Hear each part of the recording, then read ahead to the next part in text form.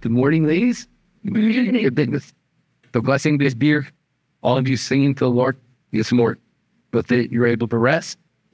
And let's go ahead and continue to read the book of 1 Peter and study this book verse by verse in the time that we have. We'll have 4 sessions today.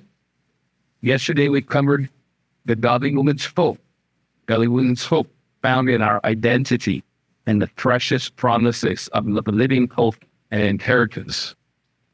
Also, we've heard about how to let the godly woman's tears, how to be able to have genuine joy, even rejoicing in the midst of trial. This morning, we'll continue and see the godly woman's privilege, now in verses 10 to 12. We'll read verses 3 to 12 to remember what we covered last night and what we have this morning. The Word of God says, "Blessed be the God and Father of our Lord Jesus Christ, who according to his abundant mercy has begotten us again to a living hope, through the resurrection of Jesus Christ from the dead, to an inheritance incorruptible and undefiled, that does not fade away, reserved in heaven for you, were kept by the power of God to faith for salvation, ready to be revealed in the last time. In this you greatly rejoice, though now for a little while, if it need be, you have been grieved by various trials, that the genuineness of your faith, being much more precious than gold that perishes, though it is tested by fire, may be found to praise, honor, and glory at the revelation of Jesus Christ, whom having not seen, you love. So now you do not see him, yet believing, you rejoice with joy inexpressible, full of glory, receiving the end of your faith, the salvation of your souls. Of this salvation, the prophets have inquired and searched carefully, who prophesied of the grace that would come to you, searching what manner of time the Spirit of Christ who was in them was indicating when he testified beforehand the sufferings of Christ and the glories that would follow. To them it was revealed that not to themselves, but to us, they were ministering the things which now have been reported to you, through those who have preached the gospel to you by the Holy Spirit sent from heaven, things which angels desire to look into. Let's pray once more before we study God's word. Father in heaven, we thank you for this day. We have planned to study your word. We thank you for the blessing of your word and your person revealed in your word. Please help us to see the great and wonderful things that you revealed here. So please, Lord, bless this day for your own glory. Please bless the times of the table talks where the ladies are talking together about your word and how to apply it to their lives. Please bless our interaction, our fellowship. Please use this time, especially this day, to glorify you yourself greatly, Lord. You're in the prayer. Amen. So I like a good view. Some of the views that I've seen is Yosemite National Park in California. Very beautiful. It's very beautiful. It changes the different views, whether you're there in winter or summer. I've been privileged to be able to travel to some of the Andes Mountains, South America, and see some amazing views. They're not small mountains. The Andes Mountains in South America, they're very large mountains. In Guatemala, we had a men's trip to go try and climb a volcano. And it's a tall volcano, maybe about 12,000 feet in Acatananil. And so there was some very beautiful views. Very beautiful views. It was very cold trying to sleep up there at night. One of the beautiful views that we have is where we rent our church. We're on the side of a hill in Guatemala, and we can see the city down below. And you can see airplanes drop down and fly into the valley and land in the airport that's near the city. And it also, when it's clear, you can see 3 different volcanoes from where we are in church. So what happens sometimes is when there's visitors, we become accustomed to the view, but the visitors are not. And so we just get ready for church. And then some people will stop us and, wow, look at the view. So what happens when you become accustomed, you live on a mountainside, you live in these mountains, and you see that view every day, it is still amazing, but because you live there, you kind of forget how amazing things are. And so Peter says that is teaching us in verses 10 to 12. He's going to take some examples, he's going to call some people to come alongside us and say, look at the view of the salvation that we have.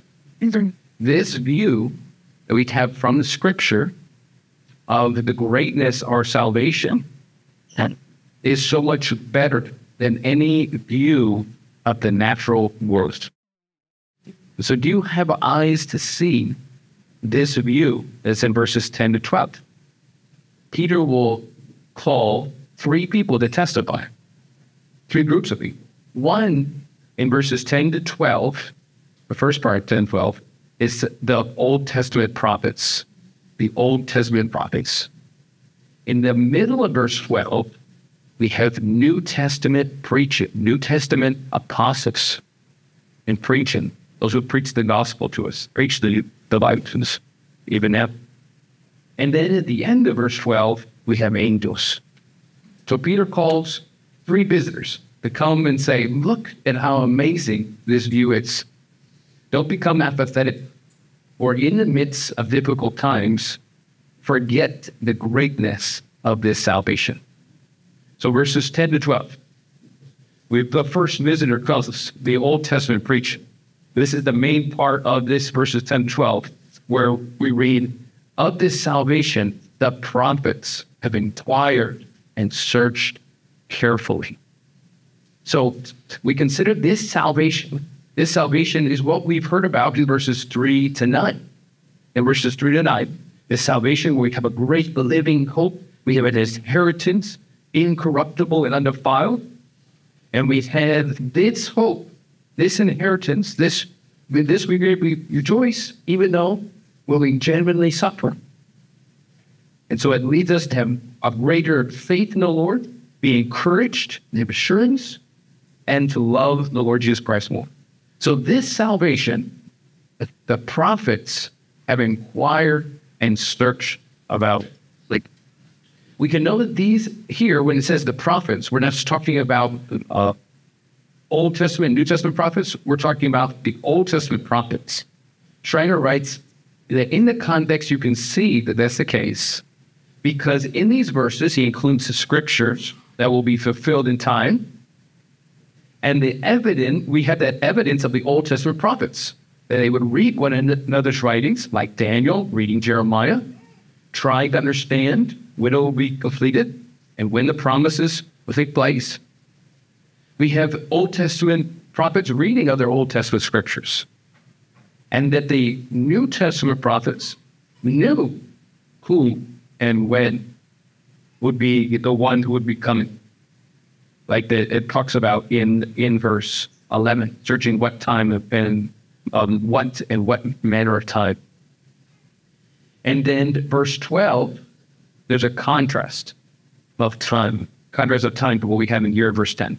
So here, verse 10, the first visitors that come and say, look at the amazing view that the Bible has given us of His salvation are the Old Testament prophets. The Old Testament prophets. And so the Old Testament prophets speak of this salvation, the grace that would come to you. And so here, when we read verse 10, of the grace that would come to you, this is the grace that all that God would give to believers. At verses 3 to 5, in this hope and inheritance through Jesus Christ. We consider the resurrection that we've heard about in this great hope living hope that we have in verse 3. And consider how in the Old Testament that truth was taught, including Jesus said, when he quoted, I am of the God of Abraham, Isaac, and Jacob. What God said to Moses, and by saying in the present, I am the God of Abraham, Isaac, and Jacob, Jesus said, look at how the Old Testament teaches the resurrection. How the Old Testament teaches the resurrection, because he was currently speaking to Moses, saying, I am currently, right now, I am the God of Abraham, Isaac, and Jacob. We consider what we heard about with the inheritance, incorruptible and undefiled. I mentioned before, it's about how Hebrews speaks of Abraham in Hebrews 11, verses 8 to 13, 8 to 10. You can look at that, reach it here. In Hebrews chapter 11.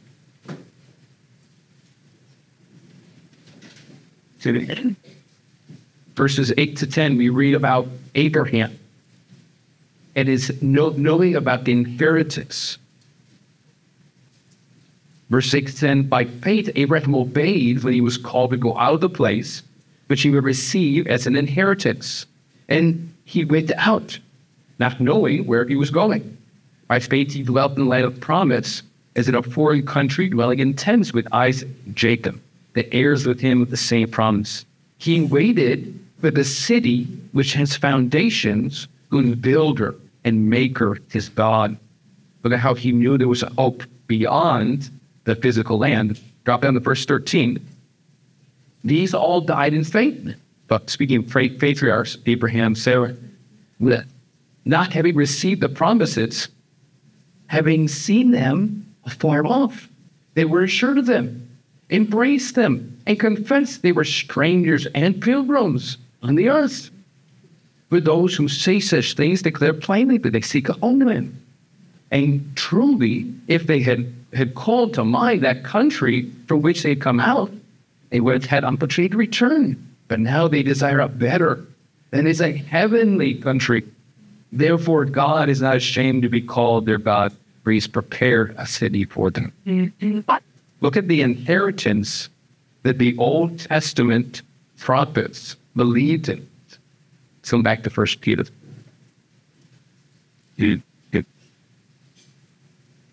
And so Abraham comes up to us and says, right now, God is my God. Abraham comes up to us and says that when I received this promise of a land and a seed and a blessing, I understood that it was more than simply physical fulfillment, that it included a heavenly city, a greater fulfillment in Jesus Christ. And so in verse 10, it says about the prophets, they're saying this salvation, the prophets have inquired and searched carefully who prophesied of the grace that will come to you. Inquiring about the salvation is an intense looking into it. An expressed effort, not merely thinking. And when they search carefully, this word for search carefully is used for trying to find a location. Maybe you were coming here trying to find these locations, searching carefully. And so that's the way that the Old Testament prophets considered what they written. The prophets have inquired to search carefully who prophesied of the grace that would come to you. So what did they search? Verse 11 describes more detail on what they searched. They searching what or what manner of time. Many translations have searching who, which is a legitimate translation. Searching who or what. So who and what manner of time. Good. And so this is trying to describe looking for the Messiah, looking for the fulfillment of all the scripture, Jesus Christ. So who or what and what time? Looking for their fulfillment in their time, in their day. We can see that in Daniel 12, when he speaks of the prophecies and the fulfillment. Or Habakkuk 2, verses 1 to 4, where they're looking for fulfillment, the scripture in their time. And we consider Matthew 13 now. Read Matthew 13, verses 16 to 17, where the Lord Jesus Christ says in Matthew 13, verses 16 to 17, the disciples, speaking to them in the context of the parable of the soils, the four soils, the parable of the sower. They're speaking to them of a salvation that only God can reveal, that Isaiah to us on his Spirit, that Isaiah has revealed in his word. And Jesus says, but in verses 16 and 17, but blessed are your eyes, for they see, and your ears, for they hear. For assuredly I say to you that many prophets and righteous men desire to see what you see, and did not see it, and to hear what you hear, and did not hear it.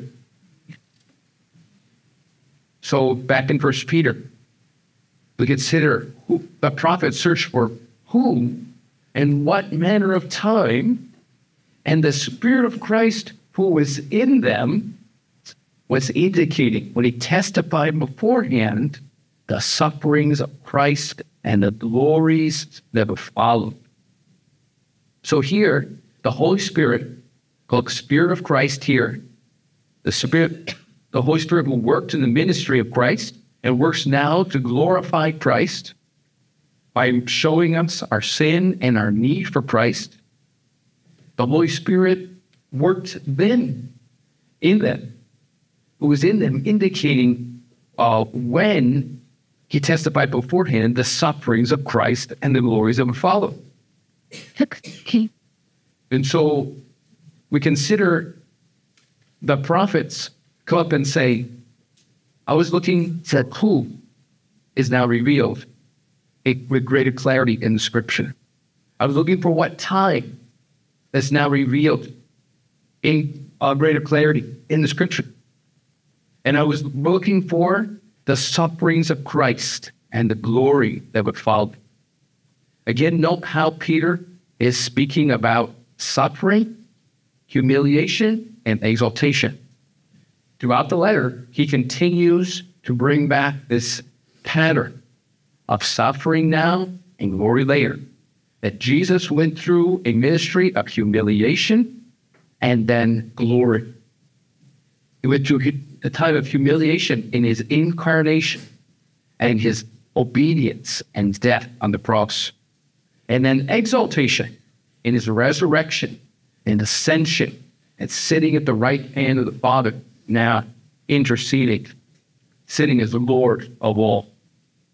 And so the sufferings of Christ and the glories that would follow leads us into this pattern that Peter gives throughout the letter. Of suffering now and glory later is also the path of the Christian. It's also the path of the Christian. Christ has opened that way by his salvation and power. But then he's also given us an example in our lives. And so we have these two details here of sufferings of Christ and the glories that would follow. The sufferings are describing here this humiliation of the Lord Jesus Christ and his salvation. It's the same thing that Jesus talked about in Luke 9, in the Transfiguration, when Moses and Elijah came and they spoke together of what was going to happen in Jerusalem.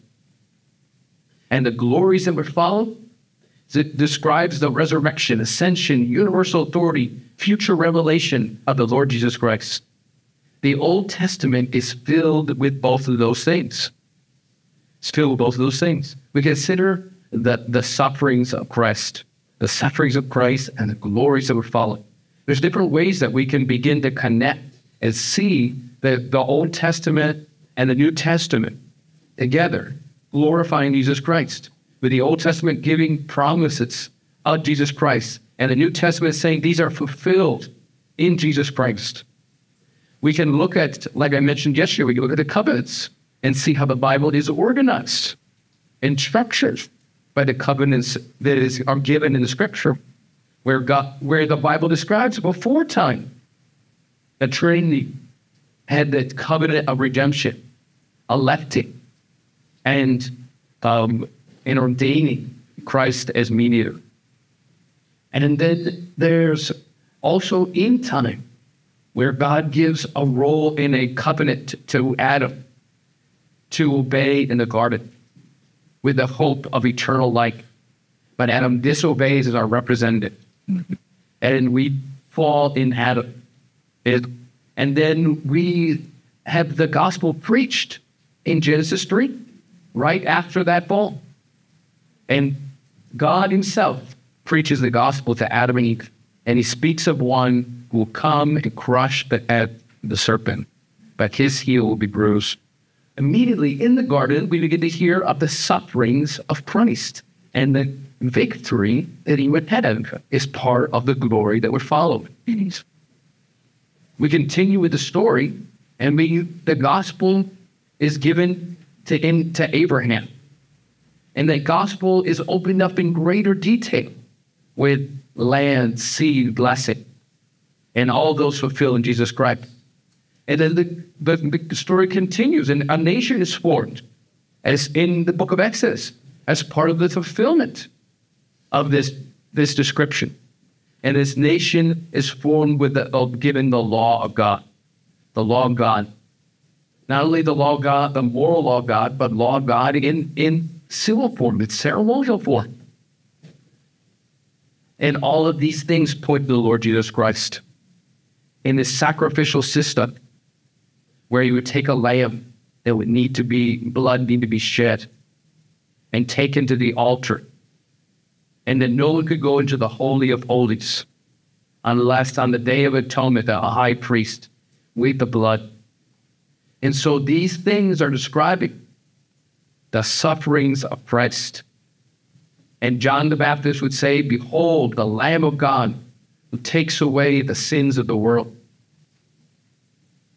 And so the continued story of the Bible through the covenants, including the Davidic covenant, tells us of Jesus who's coming and his glory that would follow, the glories that would follow. So we can look at the covenants that we talked about last night, but we can also look at the offices of Christ that helps us connect Old Testament and New Testament. Jesus is declared to be a prophet, priest, and king. Hallelujah. And so he's a prophet. He's the ultimate prophet.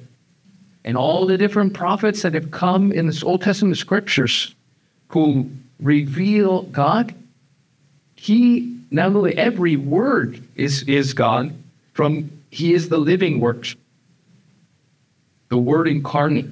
He is the one who's come and given us life through his words. He's the ultimate prophet. We have a prophet, a priest, and a king. He's our great high priest, who is not only the last high priest, but he is also the last sacrifice once and for all for sins. And he opens the way to God, where he dies on the cross as the Lamb of God, and the veil to the place of the Holy of Holies is ripped and torn in two. Ripped and torn in two and placed, and not to be repaired once more, not to be put up again, not to be built again, but forever to open the way to the presence of God. And so we have a prophet, a priest, and a king. Jesus Christ is the King of Kings and Lord of Lords. There is no one above him in authority. He has all authority and power because of who he is, but also the New Testament describes because of what he's done on the cross. And so that the Father calls him Lord. And so we can look at the Old and New Testaments and see these connections by covenants. We can see these connections by offices. And we can see the offices and covenants come together in the New Covenant. In the New Covenant, where our prophet, priest, and king fulfills all of the Old Covenant. It says that in Hebrews 8, quoting Jeremiah, there is a new covenant. It is better than the old. And where he writes his law in our hearts. And he makes us to be, in a lesser way, prophets, priests, and kings. Prophets in the sense that we're able to speak the word of God to others. Kings in that we will reign with him in his return. And in priests that we have a intercessory ministry with the, to call others to Lord Jesus Christ. That we have access to the Father. And we don't need someone to be we don't have to go to a confessional confess. We don't have to have someone else to other mediator to stand in our place. We have access to the Holy of Holies. Mm-hmm. And so we can look at these different things to see the prophets who would say, look at how now, with the New Testament, all of these things are promises fulfilled. Look at the greatness of the view that we have this salvation.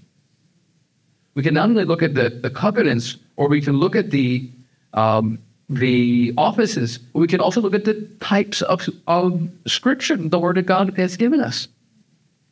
God has given us history.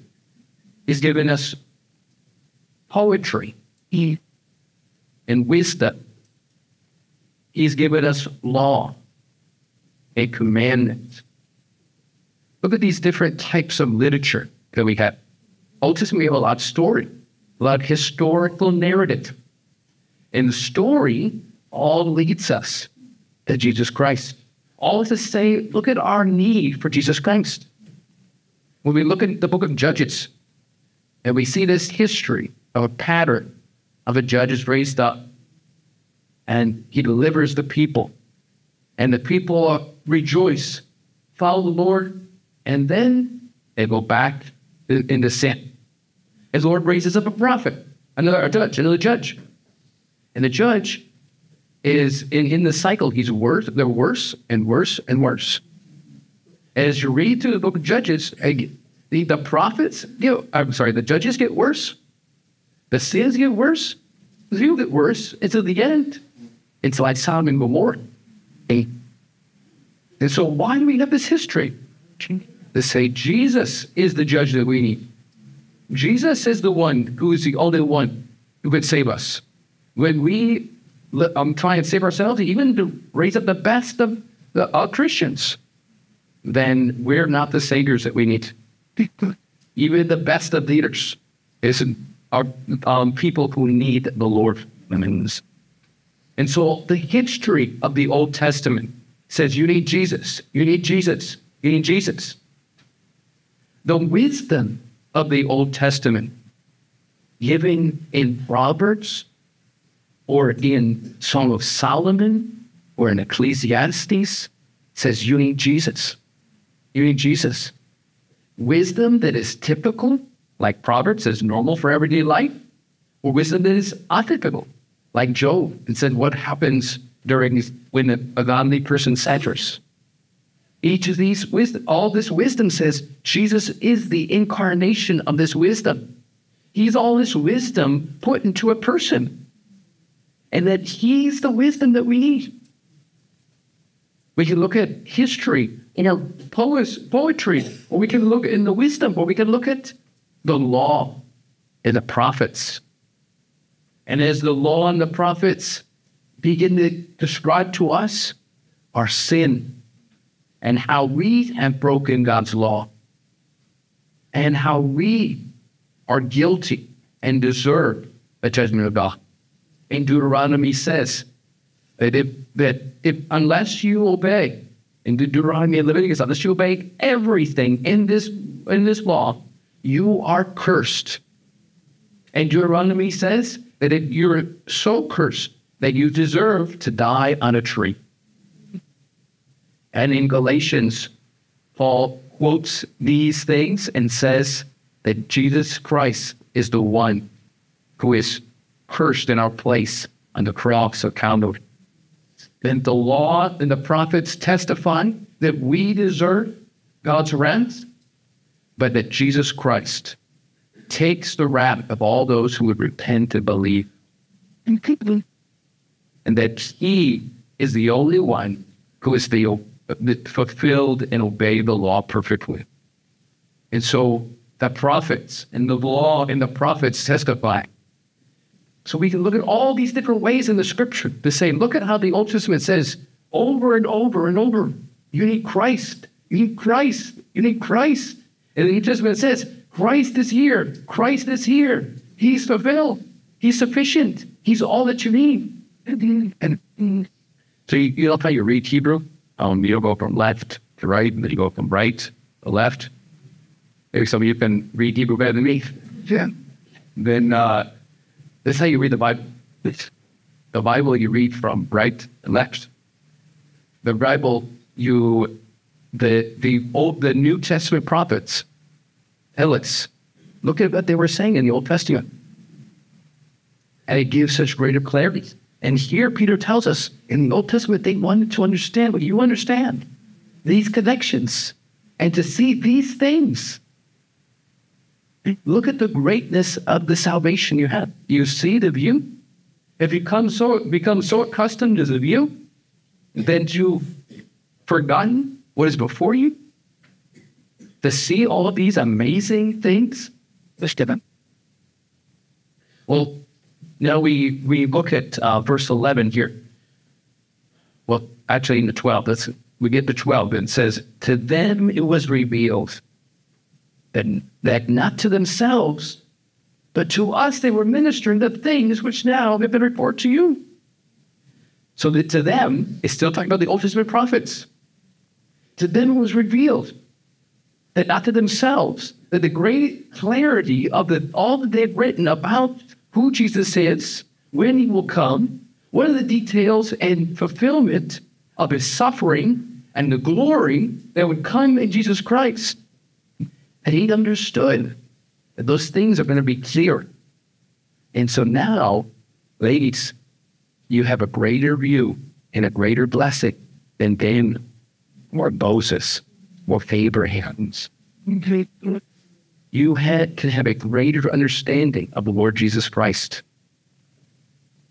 including in many ways than even the apostles were able to have, because we have the completed scripture. To have the Bible, to have all the Bible is an amazing thing, an amazing privilege. And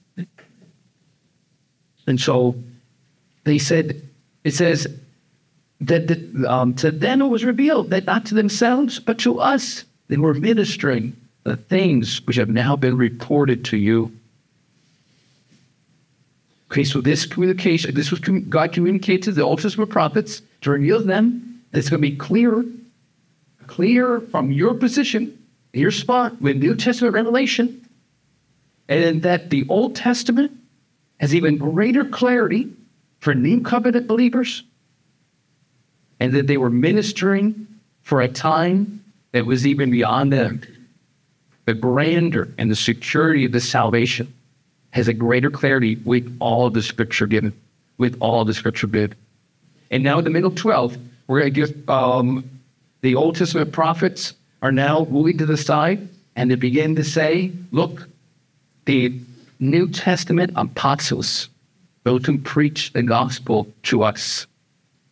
In verse 12 it says, but to us they were ministering the things which now have been reported to you through those who have preached the gospel to you by the Holy Spirit sent from heaven. So here this applies to the New Testament apostles. And we see the unity of the scripture and the unity of the message of preaching of Christ. Suffering and glory. Suffering and glory. Suffering and glory. This is what the Old Testament prophets preached of Jesus Christ. This is what the New Testament apostles preached to us through the Holy Spirit, by the Holy Spirit. And so we have an encouragement to see the Spirit's work in the Old Testament.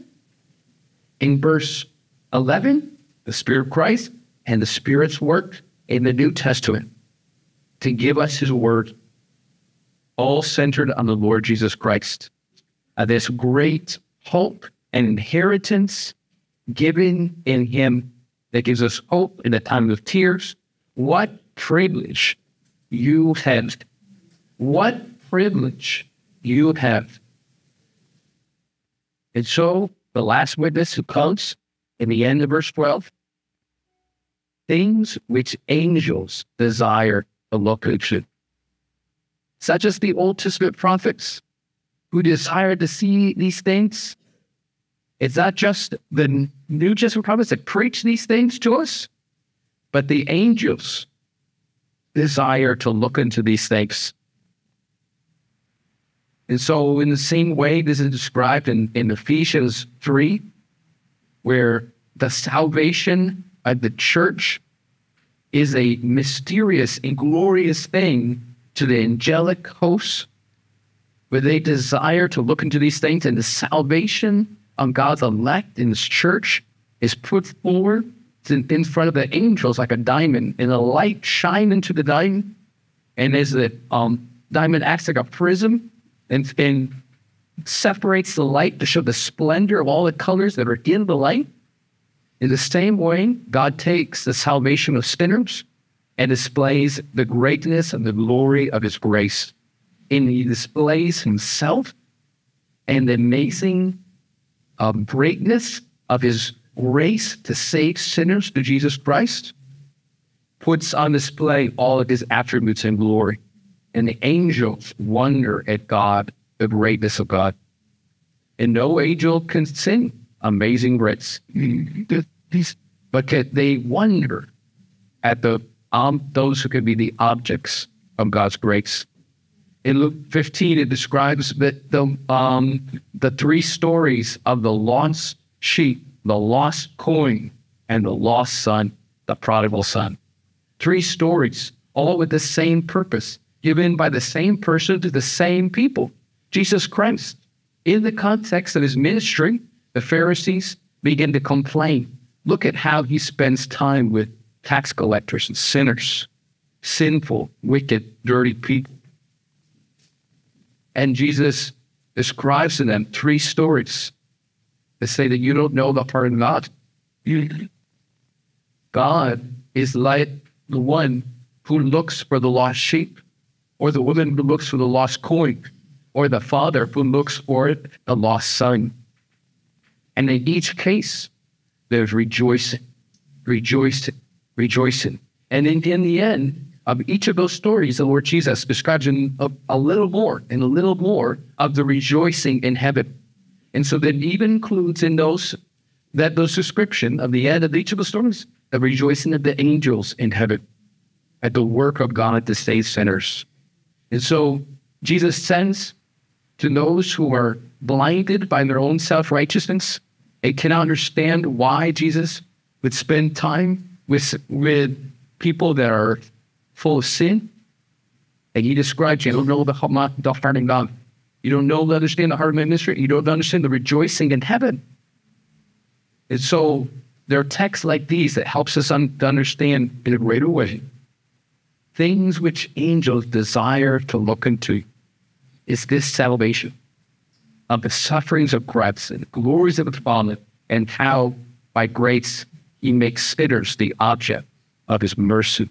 And so what we've done in this first session, in verses 10 to 12, we've gone to look at them. And you live on this mountainside. You live before this book. And because we live before this book, we can lose sight of the beauty that's before us. Mm-hmm. And so Peter has said, you know when you lose sight of that? Is often when you're in difficult times. Mm-hmm. You lose sight of the greatness of the salvation. And so let's worship the Lord. Let's worship the Lord for this great hope that we have, the joy we can have in suffering because of the greatness of this privilege that we have. And so Peter has called before us three groups of people to help him. One, prophets. Two, the apostles, the Old New Testament prophets. And three, the angels as well. So let's consider now how to apply this text. So one way to apply this text is gratefulness. greatness. Okay, so if Isaiah, Moses, David, Jeremiah, Daniel come and say, shouldn't you be grateful? And you could be genuinely suffering, genuinely in difficult times. But still, God comes through the Old Testament and through these Old Testament prophets to say, look, you should see the privilege that you have. You should be grateful still. You know, a good phrase to learn is, you know, somebody asks, how are you doing? It's better than I deserve. And to mean it when you say it. And it changes the way that you look at everything. The food you have, how much you're able to sleep, how long you've traveled, what sicknesses you have. If you truly understand what we deserve, like the law has said, and we really see in the gospel the good news of Jesus Christ, and we should be grateful. We should be grateful people. And it's such a rebuke to see someone who has suffered so much more than us and see them so much more grateful. And so, would you become discontent over desires that you have? Remember what you've been given. Remember what you've been given.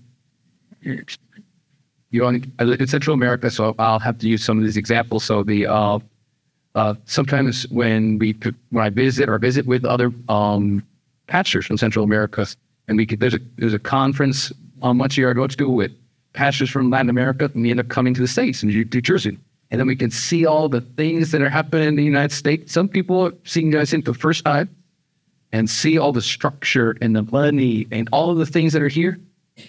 And we can kind of say, wow, look at all this organization. Look at all this, and you can kind of, but if you live here, you could say, you know, things are worse off than they were 10 years ago. Things are worse off than they were 20 years ago. You can see things going downhill. Yeah. And yet, even coming from a different place, you could say, it's still uphill for me from what do I see? From my perspective, even with all the secularism, there's still a lot of common grace that God has given. And so the point is, I'm giving an example, but saying in the way I live in a different nation, and then coming back here, I could say, wow, you guys have a lot of privileges. You have a lot of privileges. That's nothing compared to Moses or Abraham coming to you and saying, in suffering, look at what you've had in Scripture. Look at these promises you had. That's, the privileges in the United States are nothing compared to the privileges that the Word of God tells us to be have in Jesus Christ. Can you see that? Is it filling with gratefulness? It should. It should. The greatness of our salvation from beginning to end is secure in Jesus Christ.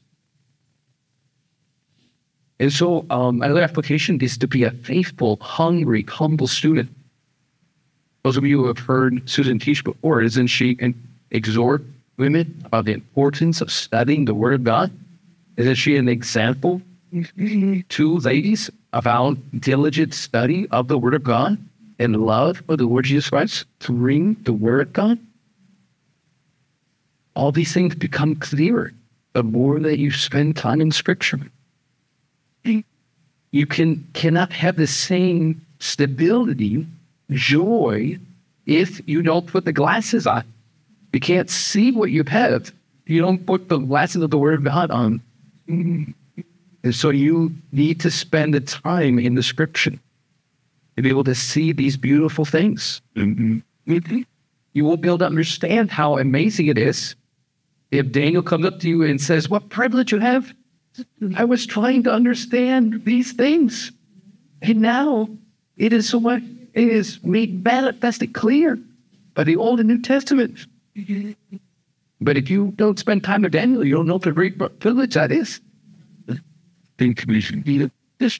So another application is to connect what we studied last night we work with what we have now in this context of suffering now and glory later. This privilege helps us to persevere. It helps us to repent, to believe the gospel every day, and to see that we have no true hope in this world, but it's only in Jesus Christ that we have true help and hope. Think of this illustration. You have a nurse that is working in a military unit, and she has bloodied and dying men coming in, and she's trying to stop the bleeding and to try and save the lives of these different people that are in the midst of the war. For her to hear in the midst of all that blood and suffering and difficulty, for her to hear that there's a good purpose for this war. There's a victory that we have and a plan, and the victory is coming. That helps her to be able to press on, to not sleep another night, to be able to continue to try and help, and to be diligent with the work. You see that they see the big picture and the hope and the plan helps us to be able in the nitty and the gritty of life. We able to see there's a plan and God is working towards the greater goal. And so I hope today in this first session that you could see a godly woman's privilege. A godly woman's privilege is a great help in difficult times. Let's pray. Lord, we want to thank you. Thank you for giving us the encouragement to look at the great view that you've given us in the scripture. Thank you for helping us to see a privilege. Please give us eyes of faith that we would be able to see in your word and apply it to our lives in difficult times, to see that we're a privileged people to be objects of grace, and a privileged people to be able to know our Savior, Jesus Christ. In pray.